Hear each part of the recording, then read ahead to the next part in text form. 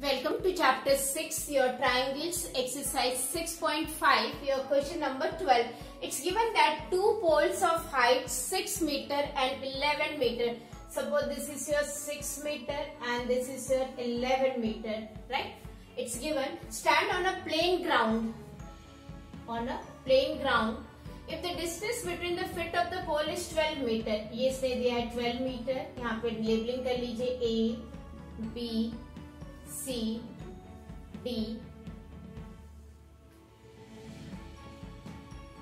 ये आपका हो जाएगा, देखिए ये आपका 11 है, this is your 6 and this will be your 5, ये आपका 12, right? Just see here, यहाँ पे आपका DC, your DC is equal to 11 meter, right? And your AB is equal to EC is equal to 6 meter.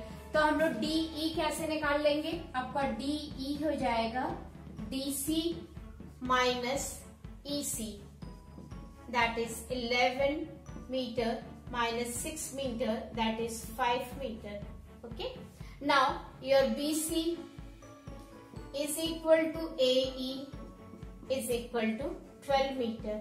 We are supposed to find out AD. AD is your distance between their top. So this is 90 degree below. In triangle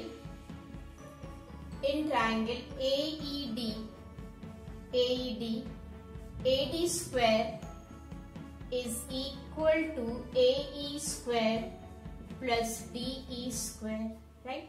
So what is your AE? That is 12, that is 144 plus DE, that is 25. Your AD will be equal to under root of 169 and that is equal to 13 meter. So what is the length of their top or the distance between their top? That is AD is equal to 13 meter.